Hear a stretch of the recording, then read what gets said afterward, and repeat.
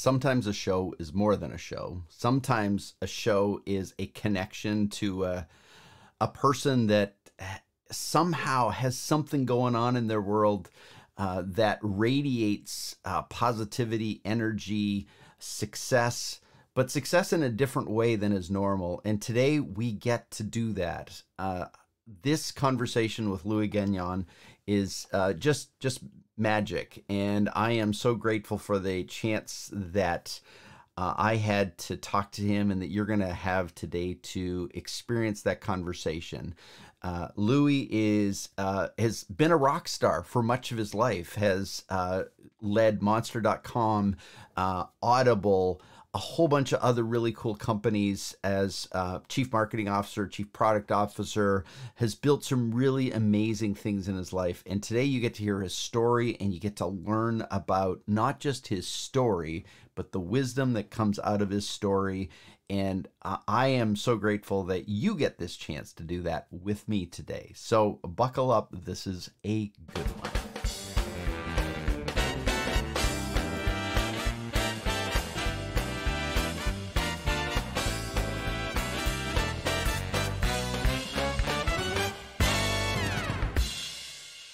Louis Gagnon, welcome to the Advisory Board Insider Podcast. I am really glad you're here. Thank you, Tom. I'm really glad to be here too. So where are you located in the world right now? I am about 10 miles from Manhattan in a beautiful town on the Jersey side called Montclair. Got it. All right. And what was your morning drink of choice this morning, or what's your typical morning drink of choice? Water with lemon, my friend. Water with lemon. And is that, is there a health reason for that? Is there what's the reason behind that? The lemon part is supposed to be cleansing. And okay. So I have a very kind of regimented routine in the morning, and I start with that cleansing so that my stomach is ready for the breakfast that I will have after my regimen, if you like. And so in your morning regimen, which is sounds really very well defined, what else happens in your morning? Like as you get up on an average normal day, what's your morning regimen look like? Yeah. So I try to sleep well, which is at least 8 hours. Yeah. Then I have a tall glass of water. I do some yoga, exercise, stretching, just to activate my spine, just so that all of my nervous terminations are kind of ready to fire up. Then I go play pickleball. I play like most of us. I don't know if you're in that bandwagon yet, but there's a lot of Americans playing pickleball. There are, yes. And so I play a couple hours and I come back and then I do breathing exercises and then I do meditation. And then I have quick breakfast and I'm ready to have the most beautiful day. Wow. Well, that's really cool. So thank you for sharing that because it gives me a little bit more of who you are. But I want you to rewind. And I get the sense that you and I are roughly the same age because I did some digging. And I don't know you other than this conversation, the first time we've talked. So I went and did some digging. And I get the sense that in 1983, 1984, you were in Quebec City. Correct. So give me a sense at that age, what are you dreaming about? What are you thinking about? What's this future look like that's unfolding in front of you as you enter the last years of high school? Yes. Hockey, as any good Quebecer, is front and center in my life. I'm playing it. And I am thinking at that time, well, I'm a good player. Maybe I could go to college and play hockey. Maybe I could even get drafted. That was the dream. Besides, there was obviously professional aspirations, very, very generally defined as I want to understand the world and I want to be able to impact it in some ways. Very broad at that stage. So I read somewhere, because I went digging even deeper than your LinkedIn profile. I read somewhere or I heard somewhere that you worked as a part-time orderly at a psychiatric hospital. Tell me about that. Yeah. there was a huge institution about 5 minutes from my parents' place. And I had an aunt who had been a patient in there since the age of 3. She was blind, got a surgery, and they touched a nerve to her brain. And she stayed at the mental age of 3 or 4. And so I got exposed to the institution, Mm. like the Cuckoo's Nest, that Yeah. famous movie showed us. I saw that very early and was fascinated by the whole scene and how one ended up there. And so when I was 18, the first thing I wanted was to be part of this. Hmm. I don't know if you remember 1984, Quebec City was welcoming the tall boats. And this was supposed to be a huge event. And so they recruited 10 students who work in a department that would be dedicated to welcoming the people who would come to the event and kind of lose their balance, which is something that happens at any big international events. So I Right. started doing that summer and stayed in the institution for 4 or 5 years throughout my undergrad and did absolutely everything that one can do. And orderly to this day remains one of the most beautiful, satisfying job I have ever had. So why is that? What causes it to be beautiful?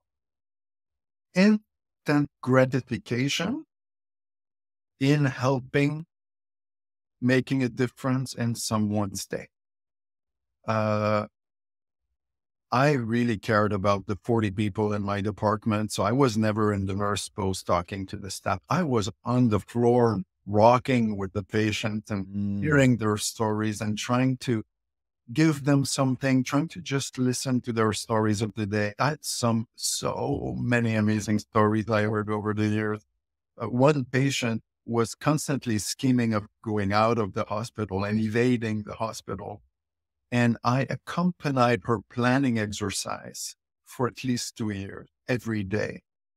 And every day I would just listen and not deny her the dream of coming out, but just Right. play along. And so that is the sort of satisfaction one gets when one sees that one is being listened and being happy to just being listened to. And so it's just like giving joy and happiness as much as you can on a daily basis. It's pretty rare. And, and yet there's something to me that's intriguing about your spirit, because your aunt, you said, was in there, but there's something, because so many people see the other and feel a level of disconnect, Yes. right? And they kind of avoid that otherness of someone who has mental or emotional challenges. We kind of avoid them. Yeah. You tended to run into them, like you tended to. So what was inside of you that was causing that desire to connect with that, with those very special people? Yeah. Like what was different there for you than the average 18-year-old who's playing hockey on Yeah. weekends? Look, I don't want to make a generalization about others as much as I will say what I felt. Yeah. I don't feel qualified to make that judgment, but I felt that I was no different. Mm. I felt that I was one with them. I felt that whatever had happened to them that led them here could have happened to me. Right. Why? Because I had an aunt who was in there. Right. I mean, it was very clear, the deduction, the implication of that to me was, look how lucky you are, man. Yeah. And yet, so you're doing this, and then you're going through your undergrad, and your undergrad appears to be in business international affairs, and then you do a master's of science in marketing. So there seems to be a big I mean, it's all connected in your world, but from me sitting from the outside, here's somebody who's involved in as an orderly in a psychiatric hospital, and yet on this, it's sort of your focus is marketing and business and international affairs, which is such a unique combination. I'm deeply intrigued what the decision process was to go that direction. Yeah, it's fascinating how we get to things. Yeah. I wanted to be a philosopher. And Ah. my dad told me, look, buddy, try and find something that's going to bring some food on your table because I'm done by the time you're 18. And so I considered the following. I said, well, if I cannot understand the nature of the world, maybe I can understand how it works. Mm. And maybe I can actually be an actor in it. And that's the business path. So from orderly to business school is that. And then as an orderly, 1988 is the time of the deinstitutionalization movement. We're taking those people in the institution, putting them out in the streets Right. and different resources. There's a big corpus of knowledge and studies that's happening at that time. 18 PhDs at my hospital alone trying to structure that thing. And as an orderly, I'm talking to patients and I ask them, why are you going to come out? And they say, I'm going to have more cigarettes, more sex, and more freedom. I was like, okay, is that what they told you? I said, no, they're not telling me much. Then I go in the community and I ask my neighbors, would you mind if we had like a bunch of people from there in here? And there's absolutely no way ever. Right. And then I talked to the employees and realized that they had no clue either. So I went to the president of the hospital and I said, sir, you have a major problem. Nobody wants this thing to happen and you need to understand the motivations a little more. And I had marketing 101 under my belt. And he said, look, kid, what do you want to do? And I said, I want to do focus group and I want to do surveys. And I really want to understand what's happening and make some recommendations. And he said, yes, only if you can work with the 18 PhDs I have. I said, sure, let me take their permission. I'll work with them. They all said yes, except one. At the end of my study, which was amazing, the president was asking for $70 million of extra resources to do interventions in the community to sell this thing. It was the beginning of social marketing, to sell this thing to the world. And that PhD who said no called me to tell me about the beta error that I had carried throughout my experimental device. I had no idea what he was talking about. And that day I said to myself, never again. I'm going to go get the tools and the technical knowledge so that I have the technical means to do what I want to do. And that was my master's in science. Ah, interesting. Okay. So you've got you've got a business degree, you've got an international affairs degree, and then a master's of science in marketing, and then you go overseas. Yeah. Like you head overseas. So I read you started in, where did you start? Rwanda, I think you started. Rwanda. So, you know, in life, it's interesting how people identify what you want and who you are early on, and they send opportunities to you. And if you're well intended, it's going to come. And so I wanted to do the international thing. And I had a track record. I've been selected to write a book in Taiwan and to go work in New York at my grad school.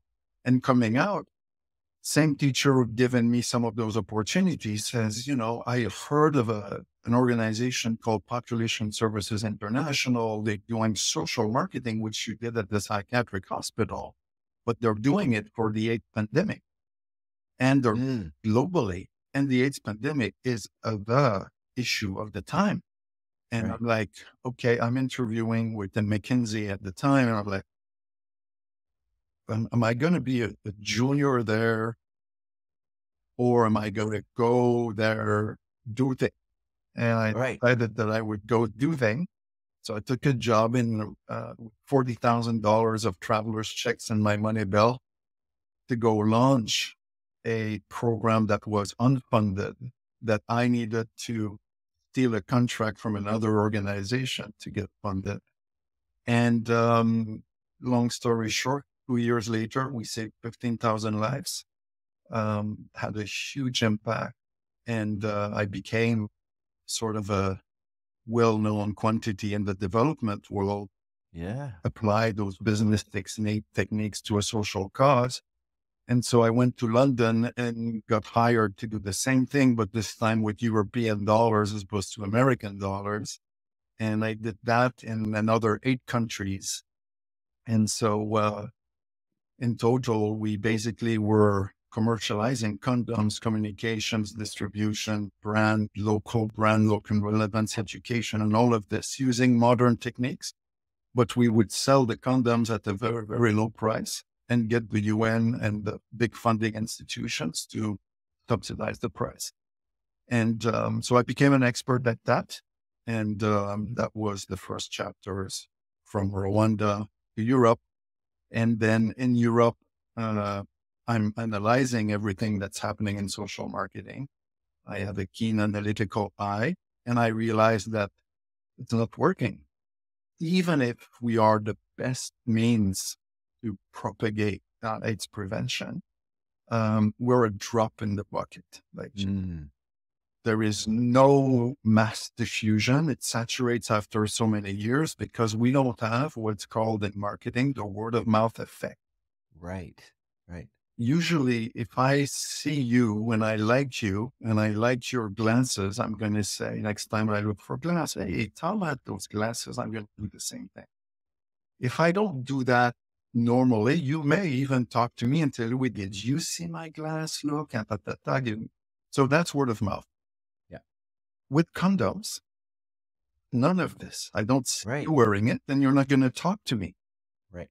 So marketing is very good at getting the innovators, but then the early majority is not picking up because the innovators are not doing the word of mouth job.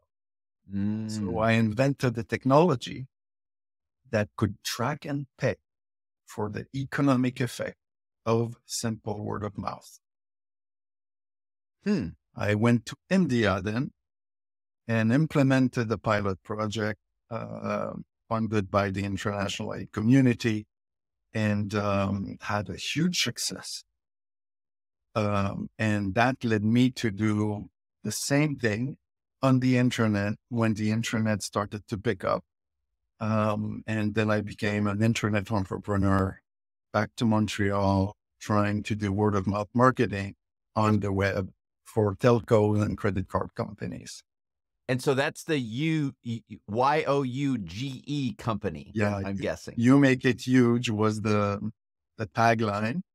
And I did not know as a good French Canadian that you make it huge, that huge YOUGE would not be decoded by the English mind as huge. Huge would be decoded as UG. So I had a problem with that, bro. That's funny. Before we go into where you went, because there's a couple of things that stand out. I kind of looked at the timing on your time in Rwanda, and I know that that's during the genocide, isn't it? Yes. And so tell me a little bit about you're trying to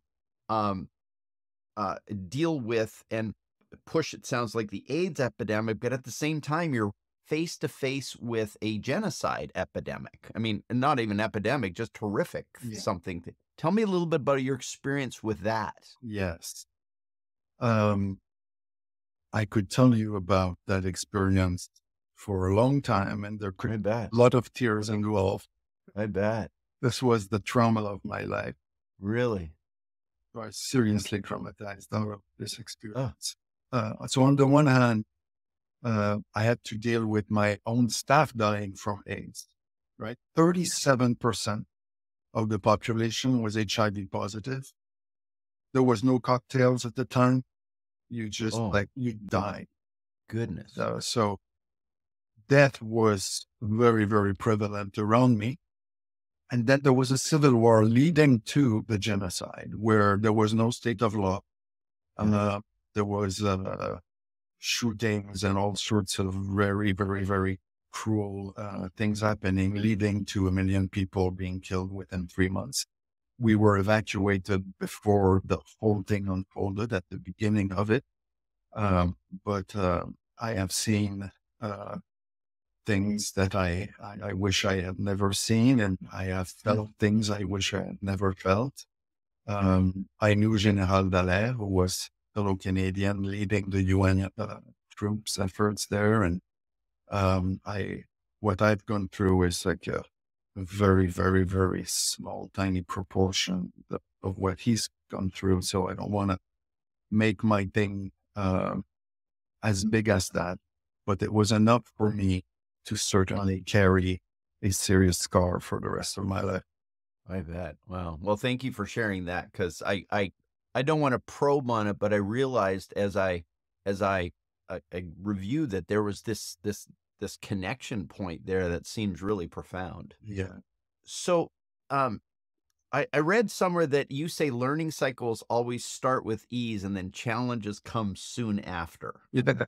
So let's you've built this company now. You're back in Montreal and you're building this technology company at the start of the internet. Give me a sense of the ease and then the challenges that hit with that business. Yeah. I raised $500,000 from friends and family, and we launched, and we have like a big tech deal with CGI and a big accounting deal with KPMG that, stamps our rewards. And it's a big operation. We're building it for global impact. And 6 months in, we got an offer from a telco to be bought at $80 million. So 6 months later, 80 million. Ouch. We launched and some. I don't even know what to say to that, because I want to dig in on that one, because there's some really cool stuff that happens in 6 months to go from $500,000 in funding to $6 billion. Did you say 80 million? 80 million. Oh, sorry, I don't know where my six came from. 80 million. Wow. So it was 6 months. Six months, right? Got it. Wow. Okay. And so this was a time where people dreamt big, like. Yeah. The thing was exploding, like everything was possible. And we were part of that everything's possible thing. And we had a fundamental insight.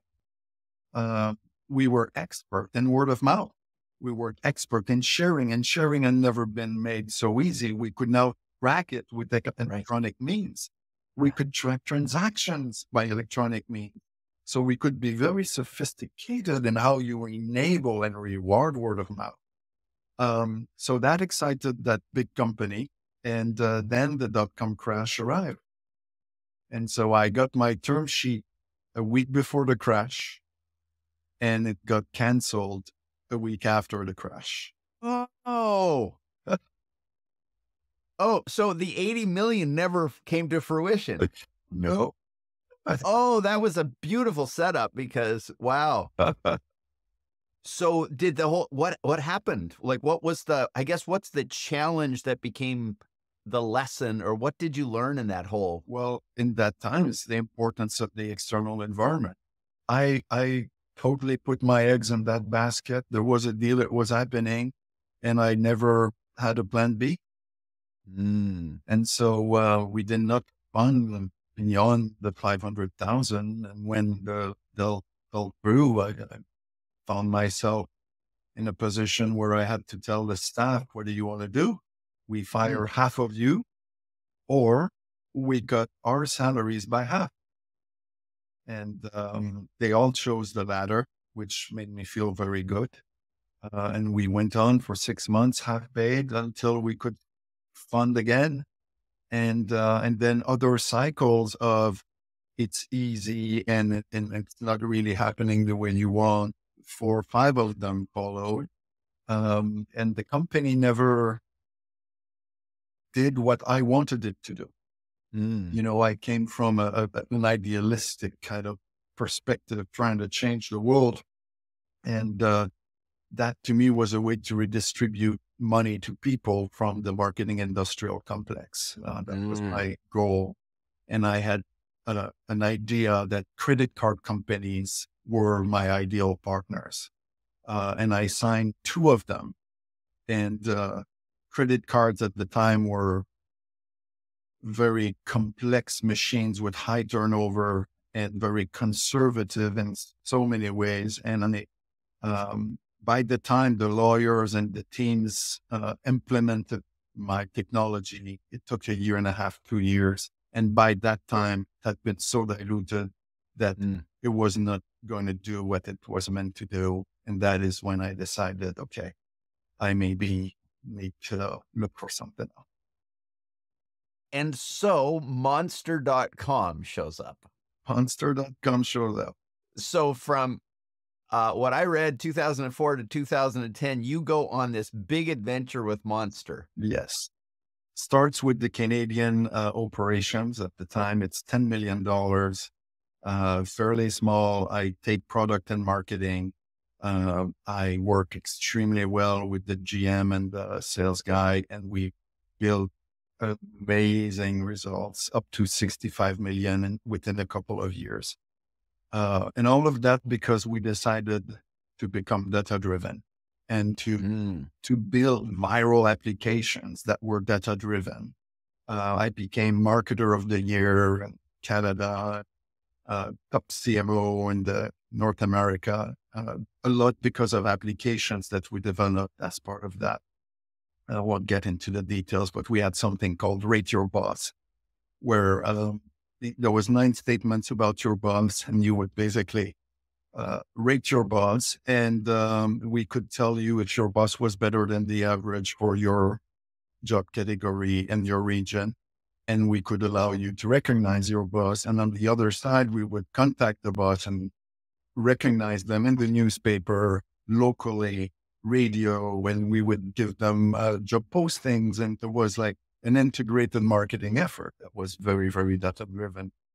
Yeah. So that really took me, like casted me as a typo within the organization, and I became head of global product in the years that ensued, and really got to grow a couple $1 billion worth of business within years, and this was quite the ride. So let's jump back there, and it's maybe 2000, and you ended that run in 2010. But what were the big monster lessons you got from that 6-year period? What were the things that have never left you that just were so integral to the learning? So I will start with the same lesson I got at Huge, which is watch out for the environment, man, because when 2008 happened, we lost half of our revenue overnight. So 800 million just disappeared. Really? Yeah. Because in the middle of the crisis, nobody wants to hire. Right. Right. And so did not see that one coming. Other than that, I've learned that growing organically is certainly less messy than growing by acquisition. I had to carry the can of cleaning up 35 acquisitions globally, 55 countries, and build one platform to unify everything. We did that in 9 months. It was a big project called Redux. And so I've seen how growth by acquisition could be costly. There is a huge cost to it. And so sometimes, you focus on the revenue side, but you don't know what cost is waiting for you to come. And so that's another big lesson. And then lessons about leadership. Right. Monster had leadership changes to do with option scandal and Wall Street, and the whole internet culture became enmeshed with the Wall Street culture, and that has created a bunch of issues. And I got to see how you go from being an internet culture to being a Wall Street culture, pros and cons of each, and that sort of thing. So from there, you go to Yodle, which is a high-performing marketing company. Correct. I mean, right? It's like a agency. It's like a internet marketing agency. Correct. But their goal is they're a tech firm, first and foremost. And they are doing SEM and SEO and automation of everything marketing for the small business to get them out of the yellow page business. So we're in 2008. The market has crashed and the SMBs is the future. And so I convinced myself that I should be helping the SMBs at that time. And Yodle had an amazing team, an amazing product. And um, I joined them as, again, CPMO, product and marketing. And we had another amazing ride from 40 million to 200 within 3-4 years. And this time it was just such a pleasure Mm. given the quality of people. I've never seen such a high performing team. It was just a pleasure to do this with those people. Now, I seem to recall that you got awards for that time frame too. Like there was some awards that came because just the sheer incredible growth that happened at Yodle. Yes, we got, on the list of Fortune Inc. 500 every year, and we were the best the best startup in New York, and the best of this, the best of that. Yeah. I was honored by Google as a Google partner. We developed a technology that was outperforming Google's own algorithm at delivering ROI for the SMB on the SCM front. We were building intelligence on top of Google to make sure that the dentist had more clicks and more calls than using AdWords on its own. And so we got recognized for that and had an amazing time. And then, let's not actually diminish the companies you're going. Now you go to Audible. Which to me, as I look at it and I go back in my own history, and watch my Audible, I feel like I got crazy about Audible when you were there. So thank you, because I'm a massive Audible fan.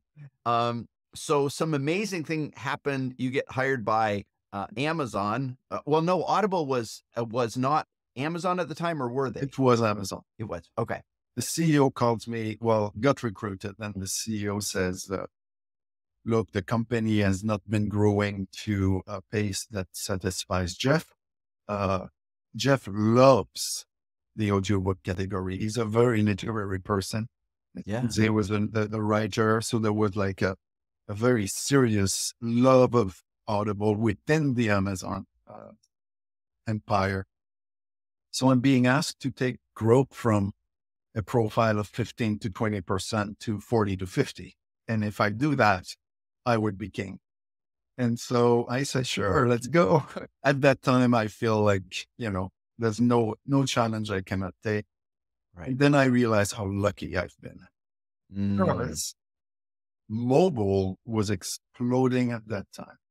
Right. And so integrating ourselves into the Amazon system and riding the mobile way allowed us to grow 50 to 60% per year the following years.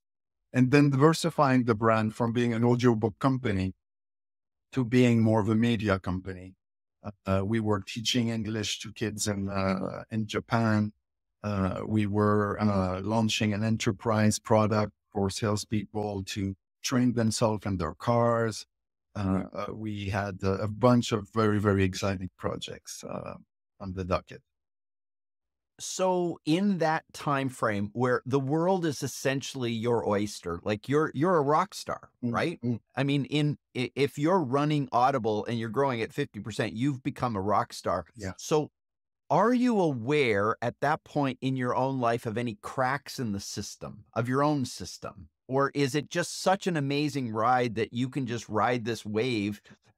You're king of the world. You're really making things happen. But is there any is there any sense in you that I'm doing really well here, but over here I'm crumbling? Is there any of that? Because you spoke about Rwanda and the deep scar tissue of that, and you've had these moments where it was all working, the whole thing falls apart. Yeah. Is there anything going on at that time frame of interest? What a great question, Tom. Very, very great question. Yes, there was.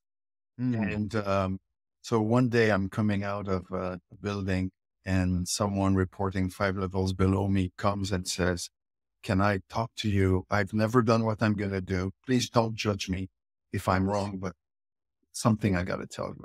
Come on, tell me. and he says, I'm a devotee of an Indian yogi, and he's coming to the Blue Ridge Mountain in North Carolina, and I'm here to tell you to come, and you should come with your daughter. I'm like, what? Like, yoga? Me? What? My daughter? That's weird, because my daughter was struggling at that time. She was 10, and she had mental health issues with depression. I was like, this is too weird. I'm going to go. Wow. And so I show up with my daughter, and I'm in the middle of a big hall and hundreds of people meditating. And I sit on a cushion and I imitate what the master was doing. And I realized in that moment what the crack was for me. And the crack was that I never felt that it was enough. I might have been the king of the world, but I felt like the servant, and I felt like I was never going to be enough. And Jeff was so much larger, and this was so much richer. And I was in that sphere where people were amazing. I got to, interact with the richest king of my time. And so I definitely had experiences of people bigger than me. And it got me to realize that I wasn't to an infinite chase. And in that moment, my butt on that cushion, in me, not outside of me, I realized that I am just perfect the way that I am. Oh, powerful, powerful. Life-changing. Yeah. And so that sense in you that allows you to then get okay with the fact that wherever you are is where you are. Yes. Well, how does that then translate back into the world of high pressure, high stakes, success at all costs, whatever that looks like? Because I've never been in the shoes you were wearing, Yes. but my gosh, I can only imagine the sheer volume of pressure that's on you every day to perform to quarterly earnings reports, whatever those are. Those just they'll come at you. Yes, they do. And so before that moment, they put me in a fight flight state.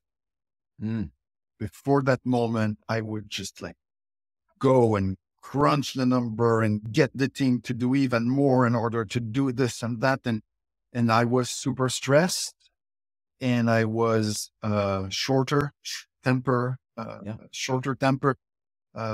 I definitely was not relaxed, and I was not as good a father and as good a friend and as good a husband as a result. Yeah. Realizing that I was not that I had never been that. This was just like being lent to me for a second. And it was having some good material impact, but it was not me, and it wasn't going to define me. Allowed me to start investing in me and not just what I was asked. And I realized that by having that centeredness, I was a more effective leader. I was even more impactful. Things was happening without me asking for it. My intuition, my creativity, my collaboration, my attractiveness as a human was just multiplied. And so a huge lesson. Up until then in my life, I had invested everything in external knowledge, thinking if I understand the world, I'll be better for it. Yeah. And at that moment, I start investing in my inner knowledge, realizing that, whoa, wait a minute. There is ROI in that knowledge too. That ROI is a multiple of any other trivia that I can find on the external world. Understanding who I am. Understanding what is happiness, what's an emotion, what's the brain, what's the nervous system, how is this all connected? Why do I feel? What is reality? All of these things. Major, major, major transformation for me.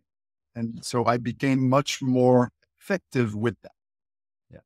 So it sounds to me interesting that it took you a lot of years to get your philosophy degree. Yeah. Because all those statements you just made are like your degree in philosophy. I love it. Yes. Yeah. Makes Like this full circle comes back and now the stuff you're studying is really but it's internal. It's not just intellectual. It's not just an intellectual exercise. Yes. And you're actually living out your philosophy and you're learning it and experiencing it and bringing it back into the world that you inhabit. Yeah.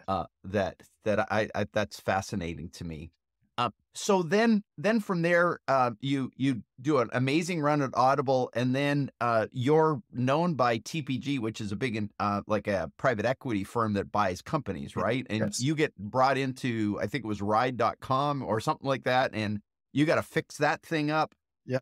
So Ride is a carpooling technology, co-founder of Uber. Bono, Ashton Kushner, and TPG invested a serious amount of money to make that happen. They were on the Uber high. They wanted Yep. to do that piece of it. It had not been working. It was a turnaround situation. And so it was hard, not easy at all. And I was able to turn it around, sell it, and it never really was going to do what they thought or what I thought it should do. Mm. And so we sold it, and then I became a TPG advisor. What happens usually is they give you another opportunity in the portfolio. And then I realized that I'm an entrepreneur. Everything that comes to me is like, a restaurant software automation, not sexy. I had a very intense, human, rich, and all the businesses they were invested in felt too standard for me. And so I decided that I would just get out of TPG and do something else. And I said to myself, I'm 50. I just experienced something amazing. Why don't I build something to help people have the same benefit I've had in life? The day I make that decision, I get a call from a billionaire in Australia who had invested in a neuroscience company, and it was going nowhere, public company, but it was going to be a restart. And the neuroscience part of it, I fell in love with, because I would use that as my entry point into the practices and into the conversations about you, and some sort of measurement of before, after, so that you could really understand you, self-awareness and practice. So that was the genesis of Total Brain. Another 5-year chapter, trying to get people to help themselves with objective data. And COVID hits. And COVID hits. And COVID not just hits the world, it hits you. So tell me about your experience of COVID. I was floored for 15 days in December 2020. My wife was into it. She's a nurse in charge of 11 emergency rooms. So our lives was very affected by the whole thing. So I get really sick, go through it, and then we go our yearly annual holiday to Maui, and we're in February, and I'm in the plane, and I'm feeling pain in my legs. I'm like, is it pickleball? Have I pulled another freaking muscle? I do that all the time. And so I get to Maui and I go for runs, and a week later, I am at the hospital with multiple pulmonary embolisms, both lungs. And I had 50% chance of dying. They misdiagnosed me as still having COVID, which meant I would go die alone, which had another set of layered problems for me.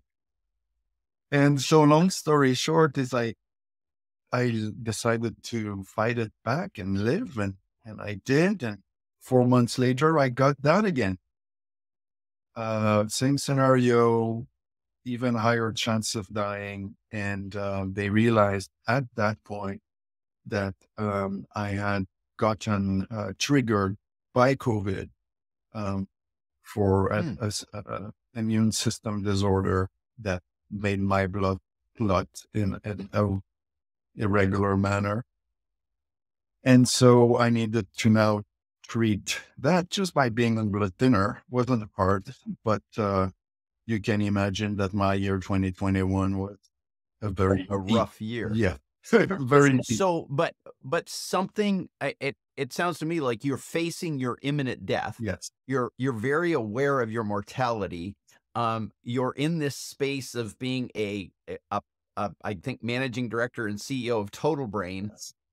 And something obviously you're a philosopher. So what's going on? Like you're hitting a wall here. Yes, I'm hitting the wall, and I have to understand why. And I have someone who I really love and respect who tells me, Louis, there's always a spiritual reason for everything. Your body, your soul, and your mind is one. It's integrated. And so your soul knows something about what's happening to you that you need to know. Go ask your soul, what's wrong with you? Why are you there? Why have you allowed this to be? So I take that advice and I meditate a lot on that. And in my meditation, beautiful back, I realized that in Rwanda, I had felt abandoned by God, abandoned by the world. And in that moment, made the generalization that if I don't do it, nobody will. So I'm going to save that person, because if I don't do it, there's no God. Like, forget it. For the rest of my life, I took everything on my shoulders. And I kept that mentality that, well, if you don't do it, I'm going to do it. I'll carry the load. It's okay. You want to save that company? I'll take it because I believe in it. And so what my body was telling me at that time was, no, you're not the doer. Stop.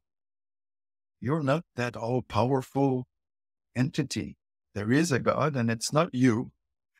And so you got to chill, man.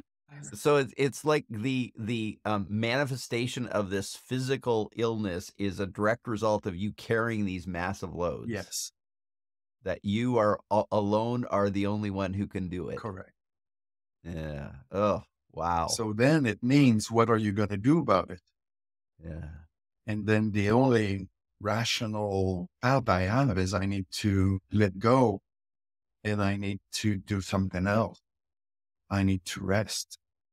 I've had like 30 years of go, go, go, go, go, go, go. And my body was saying, take some time, chill. And what I realized in the process was, because, people like us were like very purpose driven, or what's my purpose and what am I going to do next? And my conclusion was, there was just one thing to do, which is be joyful. Find freaking joy. Find joy. That's it. Yeah. And when you have that, you can think about something. So you rest. You go into rest mode. You exit. You exit the world of Total Brain, which is an Australian company. So that to me already sounds complicated. Living in New York or close to New York and running that with the headquarters in San Francisco. Oh wow, wow, wow.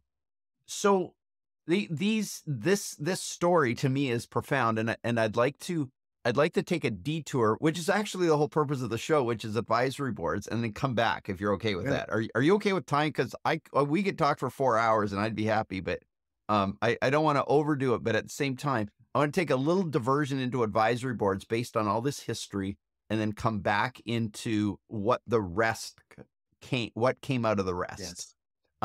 So through all these experiences, starting right back with your international work, through your startup, through Monster, all of these, um, what and how did you personally engage advisory boards in that world that you were a part of? What did you see? What were some of the models you employed? What did you experience from that perspective? This counsel that you could get. You know, I'm going to tell you something that'll make you smile, I'm sure. As a good old North American, I had no idea what an advisory board was. For me, they were pretty pictures to put on my PowerPoint to impress my investors. Ah, Of course, I would ask for advice and use them at the beginning, you know, once a month. And until you feel like they've given you everything they're going to give you, the 5 people they knew that could help you, they've given to you already. And now you gave them, you know, 0.2% of the company. And you go on to managing the company and the board and your staff and the suppliers. And there's no time to manage the advisor for me. mm, So I completely misunderstood what was the power of an advisory board and how an advisory board can be focused on one issue and then rotate, and how mm, that issue should be managed and how performance of advisor could be managed and how this whole thing is organic and should be constantly aligned and realigned with the CEO. The CEO who this time around is going to have a friend, because as a CEO, your board's not your friend. right, They're your investors most of the right. time. And when you see problems, when you know, we all see problems. Sometimes we don't have the solution yet. To have a space where I can find a solution before I talk to my board about the problem is super precious. And so what I realized was I did not know how to leverage it.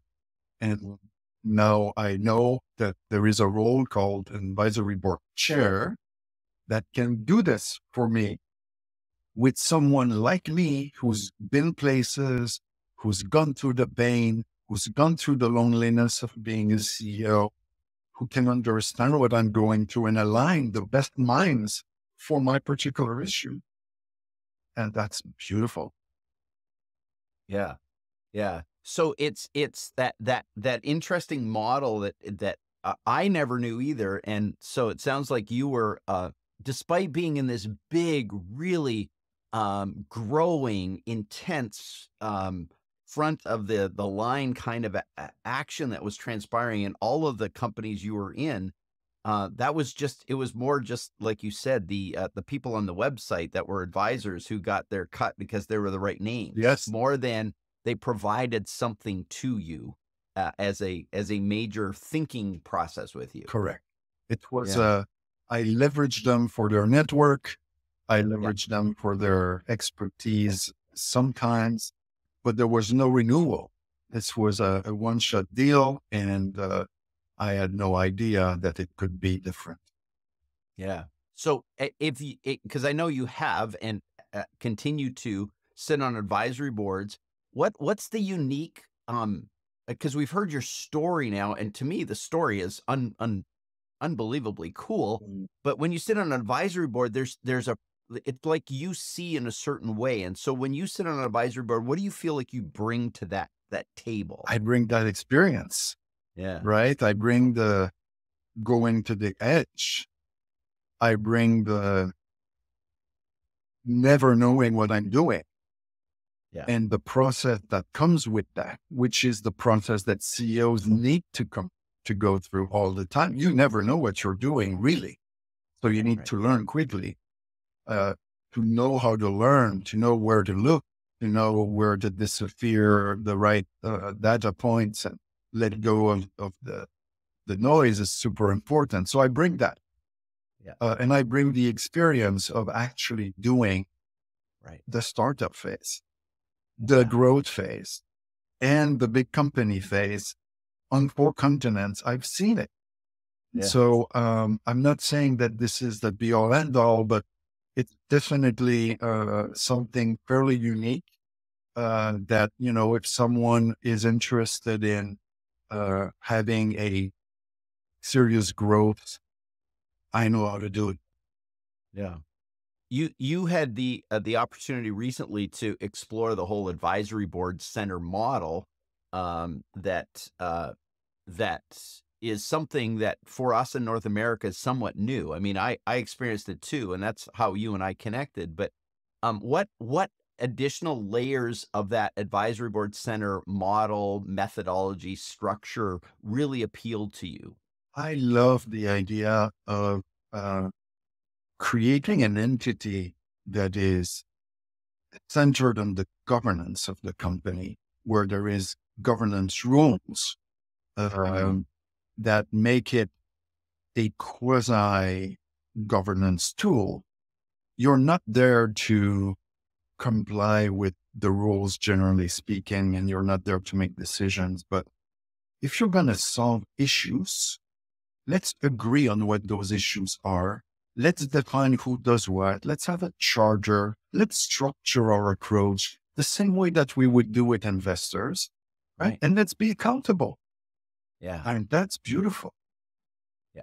Yeah. That's great. So if you could go back and give your younger self advice, say as you started Monster, or you had grown and you got sort of that global position, or at Audible, what advice would you give yourself now about advisory boards that you wish you had had back then? What would you say to yourself? I would say, get yourself a chair, and your chair is going to become your best friend. So like him up front, because you're going to spend a lot of time with him.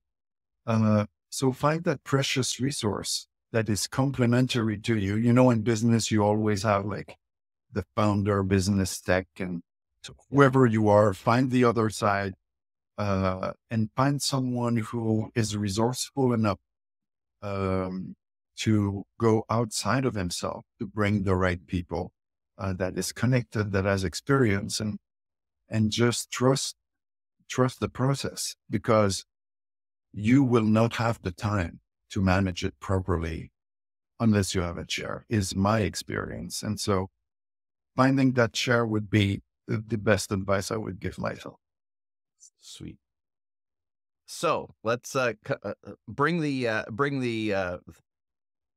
thing back around. So there's the advisory board experience, but you take a rest from Total Brain, and the rest leads you into some type of regenerative concept that starts to emerge for you. Tell me about the concept of regeneration and what that means, and what journey is that taking you on now? Yes.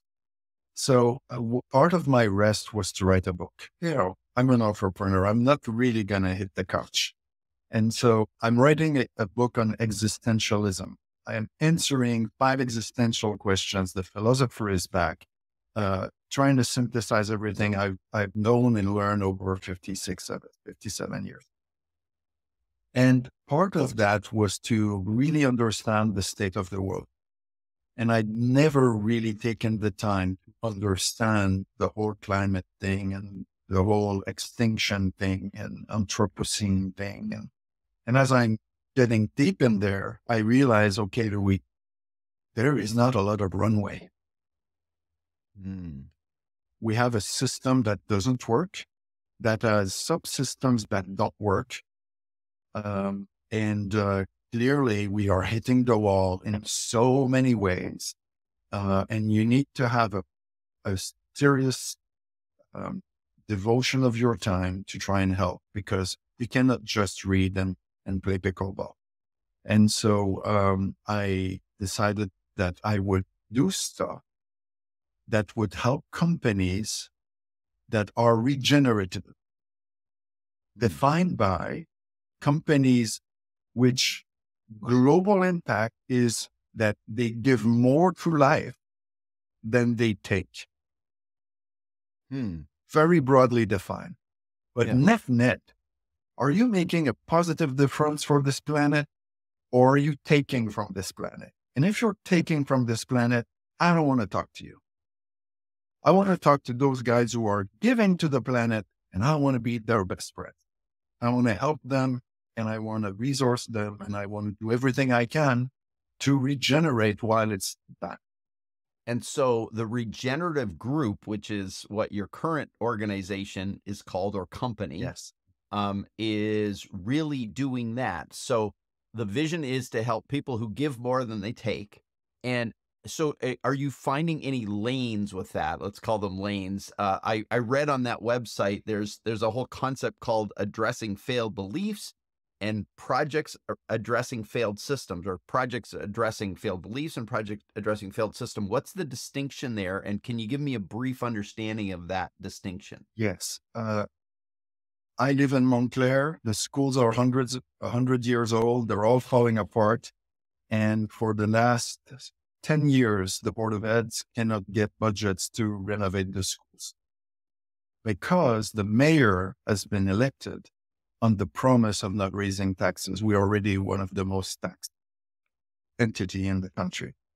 Right. As a result, the schools are falling apart, literally. And so that's a system that is failing our kids and our future. We found a way to get the Board of Education into the referendum business, where we would directly ask the population for money. Got that accepted. And then I led the referendum with friends and colleagues strategically as a marketer. And we got 94% of people voting yes to borrowing an extra $200 million to fix the schools over 7 years. And that happened in a month and a half time. So huge impact, huge, Wow. Yeah. but a very little amount of time. And local. Local. It's yeah, giving more than taking. That's it. Yeah. Okay. That's wonderful. So in all of this, what's the bright and shining direction or vision that you're taking this? I love the concept, but are you seeing other opportunities emerge, or are you still on the front end of this where they're popping up and you're sure you're doing due diligence maybe? Yes. So I've had 8 of them in the last year and a half, and that has kept me very, very busy. The latest one is a full-time thing for me for the last 3 months, and it's going to end at the end of September. We're organizing a World Culture Festival at the National Mall in Washington, where we're going to have 17,000 artists, 500 state leaders, both sides of the aisle in the Congress. And right now we have given something like 375,000 free passes. So we're going to reach probably 500,000 by September. And the idea is to celebrate our differences and to celebrate unity, and to do it right here, right now, at this time in history. That is a belief initiative for me. What is a belief? The systems we have come from what we believe in. If I believe that I'm separated from you, if I believe that I'm here to take, I'm here to enrich myself for my family, and let's build a legacy, and so on and so forth. We're going to have a very different world than if I believe that you and I are the same. We are one. And so the separation belief has built the kind of capitalism that we have. And I just want to make sure that we don't forget that in the end, we are one. And that belief that we have, that we're separated, is not true. Half of us are suffering, 99% of us are suffering greatly from the enrichment of a few. And so this is one of the things that I decided to give my time to. But moving forward after that, I'm looking for more commercial driven. These things all came on my lap. And so I did that, but now I'm looking for get back in the swing of business a little more and try to add economic values. And that's what I'm going to start doing in October. Louis, beautiful, absolutely beautiful. I am so delighted that we've had the chance to hear your story and hear this massively cool vision for making it better, because we need people like you who are making it better. So thank you. Thank you so much. And I invite anyone who wants to do the same to contact me through regenerative the group because that is the group part is more important than the regenerative part. It happens through us. Yeah, it happens together. Yes. Right. It happens. Yeah, it's people together working together. I deeply appreciate it. And I feel like I don't want to go to this, but this is how we end the show. So I'm just going to ask you some random fun questions. You don't know these questions, but they're just going to hit you. So first is, are you iPhone or Android? iPhone. Got it. Um, if you had to give up one of these two, what would you have to give up first? Pickleball or yoga? That's a tough one. Sorry. Pickleball. Okay. Where's your heart citizenship? Canada or the US? Cheap shot. I am both. Okay, good answer. I am too. So, what book has shaped you more than any other in your life? If you could say there's one book that had an outsized influence, what would that be? So I know it's an impossible question. I know. I will say Siddhartha. Got it. All right, good one. How do your closest family members, kids, everyone in your immediate family define what you actually do? What do they say about you? He's an entrepreneur. Okay. What was the first question you asked Chat GPT? Who are you? That's beautiful. Love it. Love it. Love it. Love it. What is the favorite small purchase, like a web app or a phone app or something like that, that's like $100 or less, that has had an outsized benefit in the last little while, or is giving you really great ROI? Good question. I have a scanning app on my phone that is extraordinary. That scanning app has really hit the spot so many times because it does the recognition of the size of the page. It's super effective. It's like my Google map of business interactions. It's very cheap and been super helpful. This morning again, that's why I'm saying it. I keep using it. So good. Louis, this has been a pure joy. Thank you for the radiant spirit and mark you're making on the world. And thank you that you see something bigger than what is and are building that. So I really appreciate you being on the show, and continued success in all of your endeavors. Thank you so much. I'm grateful for you giving me the opportunity to share my story.